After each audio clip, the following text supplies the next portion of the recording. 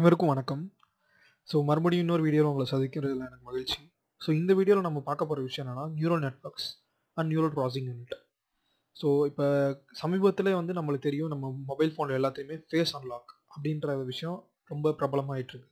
அதாவது நீங்கள் உங்கள் முகத்தை காமிச்சிங்கனாலே உங்கள் ஃபோனை உங்களால் அன்லாக் பண்ண முடியும். இது எதனால பாசிபிள்னா அதுக்கு ஆர்டிஃபிஷியல் இன்டெலிஜென்ஸ்ன்ற பேர் கொடுத்துருக்காங்க. ஆர்டிஃபிஷியல் இன்டெலிஜென்ஸ் என்னன்னா நம்ம மனுஷங்களால செய்ய முடிஞ்ச ஒரு ஒரு வேலையை அதே மாதிரி, அதாவது நம்மளோட அறிவை பயன்படுத்தி செய்யக்கூடிய வேலையை ஒரு கம்ப்யூட்டரால பண்ண முடிஞ்சுன்னா அது பேர் தான் ஆர்டிஃபிஷியல் இன்டெலிஜென்ஸ்னு சொல்லுவோம். இந்த ஆர்டிஃபிஷியல் இன்டெலிஜென்ஸோட பேசிஸ் தான் நியூரல் நெட்வொர்க்ஸ். இந்த நியூரல் நெட்வொர்க்ஸை இம்ப்ளிமெண்ட் பண்ணி அதை ப்ராசஸ் பண்ணுறதுக்கு தேவைப்படுறது தான் நியூரல் ப்ராசஸிங் யூனிட். இந்த சமீப காலத்தில் இந்த ஐஃபோன் அப்படி ரீசெண்டாக ஐஃபோன் எக்ஸஸில் கூட நியூரல் ப்ராசஸிங் யூனிட், அதாவது நியூரல் ப்ராசஸிங் இன்ஜின் தனியாக இருக்குது அதோட ப்ராசஸரில்.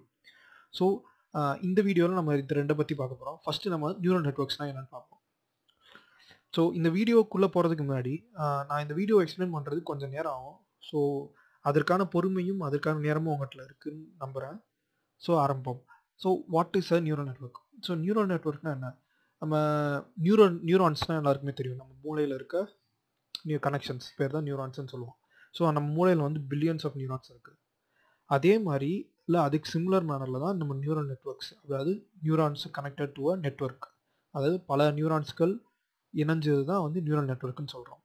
நம்ம எல்லாருக்குமே பொதுவாக நம்ம இப்போ எல்லாரும் என்ன யோசிக்கிறோம்னா, ஒரு நியூரல் நெட்வொர்க்ஸ், அதாவது ஆர்டிஃபிஷியல் இன்டெலிஜென்ஸ் நம்ம மூளையை அப்படியே செராக்ஸ் எடுத்துட்டாங்க, இல்லை நம்ம மூளையை அப்படியே பண்ணிட்டாங்க, தனியாக மூளை மாதிரியே ஒரு கம்ப்யூட்டர் பண்ணிட்டாங்க அப்படின்னு கிடையாது. நியூரல் நெட்வொர்க்ஸ் முழுக்க சாஃப்ட்வேர் இம்ப்ளிமெண்டட், அதாவது சாஃப்ட்வேர்லேயே ஃபுல்லாக வடிவமைக்கப்பட்டது தான் நியூரல் நெட்வொர்க். அதற்கும் ஹார்ட்வேருக்கும் எந்த சம்மந்தமும் கிடையாது தற்போதைய நிலையில்.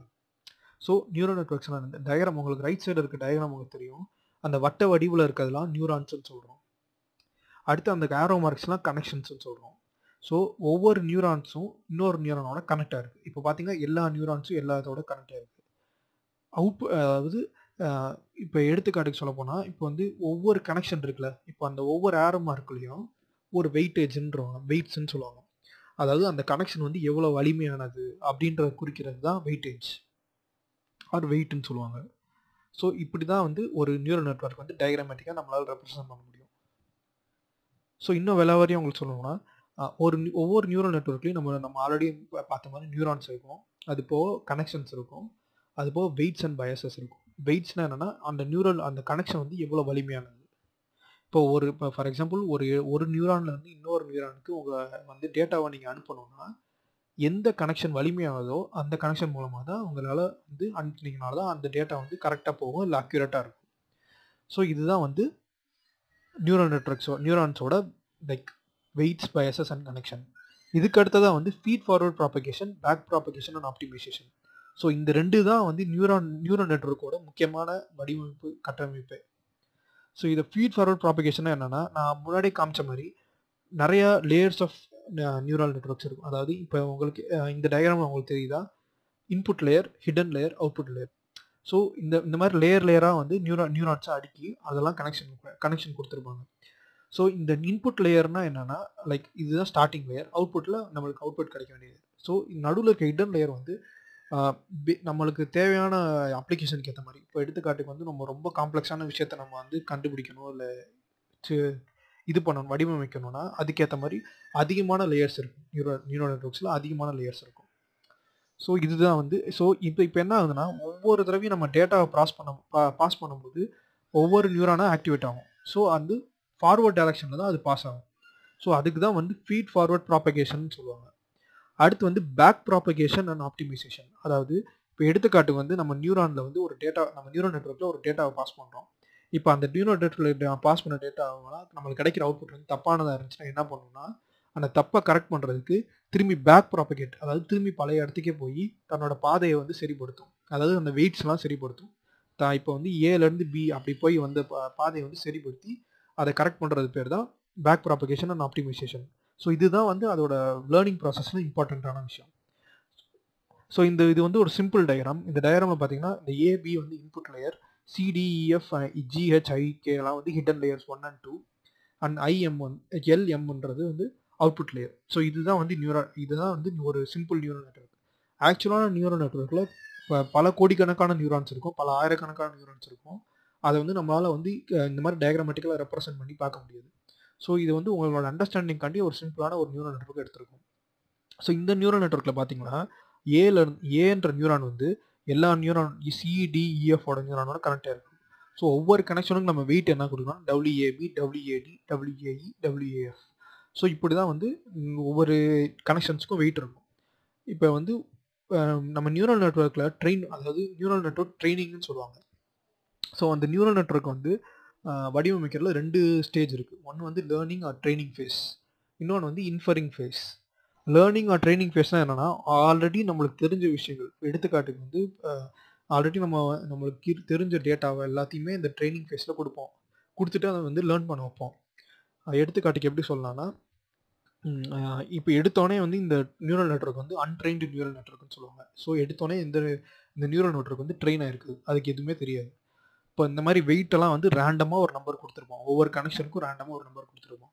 எடுத்துக்காட்டுக்கு இப்போ வந்து நான் 1ன்ற நம்பரை வந்து கையில் எழுதுறேன், அதை வந்து ஃபோட்டோ எடுத்து இந்த நியூரல் நெட்வொர்க்கில் கொடுத்தேன்னா அது இங்கே வந்து நான் 1ன்னு எழுதியிருக்கேன்றது காட்டணும்னு வச்சுக்கோங்களேன்.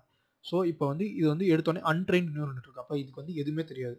ஸோ இப்போ நான் 1ன்ற இன்புட்டை இது கொடுத்தேன்னா அதில் அவுட்புட் வந்து ஏதோ ஒரு வேல்யூவாக இருக்கும். 10, இப்போ எடுத்துக்காட்டுக்கு 10ன்னு வருதுன்னு வச்சுக்கோங்களேன். அப்போ வந்து அது வந்து அன்ட்ரெயின்டாக இருக்குது. இப்போ நம்ம என்ன பண்ணணும்னா, எவ்வளோ டிஃப்ரென்ஸ் வந்துருக்கு, நம்மளுக்கு தேவையான அவுட்புட் 1, ஆனால் நம்மளுக்கு கிடச்சிருக்கிறது 10. ஸோ எவ்வளோ டிஃப்ரென்ஸ் வந்திருக்கு. ஸோ அந்த டிஃப்ரென்ஸை கொண்டு போய் ஆப்டிமைசேஷன் ஃபங்க்ஷன்ற ஒரு ஃபங்க்ஷன், மேத்தமெட்டிக்கல் ஃபங்க்ஷனில் கொடுப்போம். அந்த ஃபங்க்ஷன் என்ன பண்ணுன்னா, இந்த வெயிட்ஸ் சொன்னேன் பார்த்தீங்களா, இப்போ இங்கேருந்து இப்போ ஒரு டேட்டா 1ன்ற டேட்டா கொடுத்தா இது வழியாக ஆக்டிவேட் ஆகி தான் இங்கே வருது. இந்த வெயிட் மூலமாக, இந்த வெயிட் எந்த வெயிட் வந்து வலிமையான பாதையோ அந்த பாதையை சூஸ் பண்ணி தான் அவுட்புட் வருது. இப்போ இந்த ஆப்டிமைசேஷன் ஃபங்க்ஷன் என்ன பண்ணால் ஒவ்வொரு வெயிட்டையுமே ஆல்டர் பண்ணும். எது வரைக்கும் ஆல்டர் பண்ணணும்னா, இப்போ நம்மளுக்கு கிடச்சிருக்க அவுட்புட் வந்து 1ன்ற வர்றதுக்கு இல்லை 1க்கு நிகராக வரணும்காண்டி அதுக்கேற்ற மாதிரி ஆல்டர் பண்ணும். ஸோ என்ன ஆல்டர் பண்ணி முடித்தோடனே இந்த டேட்டா என்னன்னா ஒவ்வொரு பைட்லையும் பேக் ப்ராபகேஷன், அதாவது பின்பக்கம் பின் வழியாக வந்து செலுத்தி போகிற மாதிரி போய் எல்லா வெயிட்டையும் ஆல்டர் பண்ணி நம்மளுக்கு வந்து ஒரு மாடல் உருவாக்கும். ஸோ இந்த மாதிரி வந்து நம்ம ஒரு கோடிக்கணக்கான டேட்டா கொடுப்போம், கோடிக்கணக்கான டேட்டாவில் தான் இந்த நியூரல் நெட்வொர்க் எப்பயுமே ட்ரெயின் ஆகும். ஸோ இந்த டயக்ராமில் உங்களுக்கு சிம்பிளாக புரியும். இப்போ நியூரல் நெட்வொர்க்கு நம்ம காஸ்ட் ஃபங்க்ஷன், லாஸ் ஃபங்க்ஷன் சொல்கிற ஒரு இதை கால்குலேட் பண்ணுவோம். அதாவது நம்மளுக்கு கிடச்சிருக்க அவுட்புட், அது போக நம்ம வர வேண்டிய அவுட்புட், அதாவது இதுதான் இருக்கணும்னு நம்மளுக்கு ஆல்ரெடி தெரியும். ஸோ ஆல்ரெடி தெரிஞ்ச விஷயத்த தான் நம்ம ஃபீட் பண்ணுறோம் அதில். ஸோ இதை வச்சு நம்ம லாஸ் ஃபங்க்ஷன் கால்குலேட் பண்ணுறோம். அந்த லாஸ் ஃபங்க்ஷன் வச்சு ஆப்டிமைசேஷன் ஃபங்க்ஷன் அது என்ன பண்ணுதுன்னா, பேக் ப்ராபகேஷன் மூலமாக எல்லா வெயிட்டையும் மாற்றுது. ஸோ அடுத்த முறை என்ன நடக்குதுன்னா, நான் இங்கே 1 கொடுத்தா அது 1 வரணும், அதுக்கேற்ற மாதிரி இந்த வேல்யூலாம் மாற்றுது. அது மாதிரி ஒவ்வொரு டேட்டாவுக்கும் அதோட வேல்யூவெல்லாம் மாற்றி ஒரு ஆவரேஜ் வேல்யூ கிடைக்கும். ஸோ இந்த ஆவரேஜாக எல்லா வேல்யூ மாற்றினது கடைசியில் என்ன ஆகும்னா, நீங்கள் எந்த டேட்டா கொடுத்தாலும் அந்த டேட்டாவுக்குரிய அவுட்புட்டு கரெக்டாக வர வரைக்கும் இந்த டேட்டாவை மாற்றிக்கிட்டே இருக்கும். ஸோ இப்படி தான் வந்து நியூரல் நெட்வொர்க் ட்ரெயின் ஆகுது. ஸோ இப்படி ட்ரெயின் ஆகிற நியூரல் நெட்வொர்க்கை வந்து நம்ம வந்து ட்ரெயின்டு மாடல்னு சொல்லுவோம். அந்த மாடல் எதுக்கு யூஸ் பண்ணலாம்னா, இப்போ நாளை பின்ன வந்து நம்மளுக்கு தெரியாத ஒரு எடுத்துக்காட்டு வந்து நான் சும்மா, அதாவது ப்ரீடிஃபைன்டு டேட்டா இல்லாமல் நம்மளே ஒரு புது டேட்டாவை கொடுத்தாலும் அது இந்த மாடலை வச்சு கரெக்டான அவுட்புட்டை கொடுக்கும். ஸோ இதுதான் வந்து நியூரல் நெட்வொர்க் ஒர்க் ஆகுது. ஸோ இந்த ப்ராசஸிங்கை பண்ணுறதுக்கு தான் வந்து நியூரல் ப்ராசஸிங் யூனிட்டை கண்டுபிடிச்சாங்க. ஸோ இதுக்கு முன்னாடி வந்து நியூரல் ப்ராசஸிங் யூனிட்ன்றது கிடையாது. அப்போது வந்து இந்த ஆர்டிஃபிஷியல் இன்டெலிஜென்ஸ்லாம் அப்ளை பண்ணுறதுக்கு ஆல்ரெடி இருக்க ப்ராசஸர்ஸ், அதாவது central processing unit, CPU, DSP, digital signal processor, graphics processing unit, இது எல்லாத்தையுமே பயன்படுத்தினாங்க. ஆனால் இப்போ வந்து டெடிக்கேட்டடாக நியூரல் ப்ராசஸிங் யூனிட்ன்றதை கண்டுபிடிச்சி அதை தான் பயன்படுத்துகிறாங்க. எடுத்துக்காட்டுக்கு வந்து எப்படி சொல்லலாம், இப்போ ஆப்பிளோட A11, A12 பயோனிக் சிப்பு, அப்புறம் ஸ்னாப் ட்ராகனில் 700 சீரிஸ் சிப் செட்டு, அப்புறம் கிரின் 970, அதாவது ஹானர் ஃபோன்ஸ், நோவை கம்பெனி இது பண்ணுற கிரின் 970 ப்ராசஸர். ஸோ இது எல்லாத்துலேயுமே டெடிக்கேட்டட் நியூரல் ப்ராசஸிங் யூனிட் இருக்குது. ஸோ இது என்ன பண்ணுன்னா, இப்போ நான் முன்னாடி காமிச்சேன்ல இந்த டயக்ராமில், இப்போ இது வந்து சிம்பிளான நியூரல் நெட்வொர்க். ஆனால் ஒரிஜினல் நியூரல் நெட்வொர்க்கில் இந்த மாதிரி ஆயிரக்கணக்கான நியூரான்ஸ் இருக்கும். ஆயிரக்கணக்கான நியூரான்ஸையும் நம்ம லேர்ன் பண்ணுறது ரொம்ப டீடியஸ் ப்ராசஸ், லேர்ன் பண்ண வைக்கிறது. ஸோ அந்த மாடலிங் ஃபேஸ், அதாவது learning phase of the neural network, அது வந்து எப்பயுமே ஒரிஜினல் டிவைஸில் நடக்காது. அது ஆல்ரெடி கூகுள், அமேசான் போகிற பெரிய பெரிய வந்து ஆர்டிஃபிஷியல் இன்டெலிஜென்ஸ் கம்பெனிலாம் என்ன பண்ணுவாங்கன்னா, அதை ஆல்ரெடி வந்து க்ளவுடில் இல்லை அவங்களோட கம்ப்யூட்டர்ஸ், அவங்களோட செர்வர்லேயே வந்து ட்ரெயின் பண்ணிவிட்டு அந்த ட்ரெயின்டு மாடலை மட்டும் தான் உங்கள் ஃபோன்லேயோ உங்கள் சிஸ்டம்லேயோ கொடுப்பாங்க. அந்த ட்ரெயின்டு மாடல் மேலே அந்த ட்ரெயின்டு மாடலில் நம்ம இன்ஃபரிங், அதாவது நான் சொன்னேன்ல 2 ஃபேஸ், லேர்னிங் ஃபேஸ், இன்ஃபரிங் ஃபேஸ். அந்த இன்ஃபரிங் ஃபேஸ் அப்ளை பண்ணுறதுக்கு மட்டும்தான் இந்த நம்ம ஃபோனில் இருக்க நியூரல் ப்ராசஸிங் யூனிட்டை பயன்படுத்துவோம். அதாவது இது இது எங்கெல்லாம் பயன்படுத்துகிறாங்கன்னா, இப்போ ஃபேஸ் அன்லாக். இப்போ வந்து ஃபேஸ் அன்லாக்ன்றது நம்ம எல்லாருக்குமே தெரியும். இப்போ நம்ம என் ஃபேஸை வந்து ஒரு தடவை ரெஜிஸ்டர் பண்ணுறேன், ஆனால் என் ஃபேஸ் ஒன்றே தான். அது ரெஜிஸ்டர் பண்ணுறேன், ரெஜிஸ்டர் பண்ணோன்னே எனக்கு வந்து என் ஃபேஸை காட்டுறா மட்டும் தான் ஓப்பன் ஆகுது ஃபோன். அது எப்படி? ஏன்னா அவங்க ஆல்ரெடி கூகுளில் வந்து நீங்கள் வந்து வேறு ஏதாவது கம்பெனிலேருந்து ஃபோன் வாங்கினா அந்த கம்பெனியோட சாஃப்ட்வேர் என்ன பண்ணியிருப்பாங்கன்னா, ஆல்ரெடி இந்த ட்ரெயின்டு மாடலை உங்கள் ஃபோனில் ஸ்டோர் பண்ணி வச்சுருப்பாங்க. அது என்னென்னா உங்களோட ஃபேஸ், அதாவது உங்கள் ஃபேஸில் ஒரு மனுஷனோட ஃபேஸில் என்னென்ன டிஸ்டிங்க்ட் ஃபீச்சர்ஸ் இருக்குன்றதை ஐடென்டிஃபை பண்ணி வச்சுருக்கோம். அப்படி ஐடென்டிஃபை பண்ண ஃபீச்சரில் நம்மளோட ஃபீச்சர் என்னென்னன்றதை மட்டும் தான் இந்த நியூரல் ப்ராசஸிங் யூனிட் கண்டுபிடிச்சி வச்சுட்டு அது மேலே ஆர்டிஃபிஷியல் இன்டெலிஜென்ஸ் அப்ளை பண்ணுறது தான் நம்ம ஃபேஸ் அன்லாக்கு, அது போக சீன் டிடெக்ஷனு, இது எல்லாமே. ஸோ இந்த மாதிரி விஷயத்துக்கு தான் வந்து நியூரல் ப்ராசஸிங் யூனிட் இப்போ பயன்படுத்துகிறாங்க. இப்போ இந்த நம்மளுக்கு எல்லாமே ஒரு ஃபேமஸான silicon like computer mobile processing chip manufacturer வந்து ஆம், அப்புறம் ஆப்பிள், இவங்க 2 பேருமே இந்த மாதிரி ஒரு அட்வான்ஸ்மெண்ட்ஸாக பண்ணிருக்காங்க. அதுக்குரிய நிறையா ப்ராஜெக்ட்ஸ் ஆகிட்டு இருக்கு. இப்போ நீங்கள் எடுத்து பார்த்தீங்கன்னா இந்த ரைட் சைடில் இருக்க இமேஜில் ஆப்பிளோட ஐஃபோன் எக்ஸஸ், அதில் இருக்க ஆப்பிள்ஸ் A12 பயானிக் சிப் வந்து is capable of performing 5 trillion operations per second. 5 trillion. அப்போ 5 trillion கால்குலேஷன் ஒரு செகண்டுக்கு அதெல்லாம் பெர்ஃபார்ம் பண்ண முடியும். ஸோ அவ்வளோ பவர்ஃபுல்லான சிப் செட், அதாவது நியூரல் ப்ராசஸிங் யூனிட்லாம் வந்து யூஸ் பண்ணிருக்காங்க.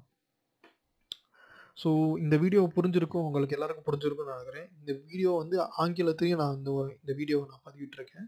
அதுபோக இந்த வீடியோவுக்கு, அதாவது நியூரல் நெட்வொர்க்ஸ் பின்னாடி இருக்க கரெக்டான மேத்தமேட்டிக்ஸ் அது எப்படி ஒர்க் ஆகுதுன்றதை இன்னும் கிளியராக அண்டர்ஸ்டாண்ட் பண்ணிக்கணும்னா நான் வீடியோ லிங்க் கொடுத்துருக்கேன் டிஸ்கிரிப்ஷனில், அதை போய் பாருங்கள். அது இங்கிலீஷில் தான் இருக்கும், ஆனால் ரொம்ப மேத்தமேட்டிக்கலாக எல்லாத்தையும் கிளியராக எக்ஸ்பிளைன் பண்ணியிருப்பாங்க அந்த வீடியோவில்.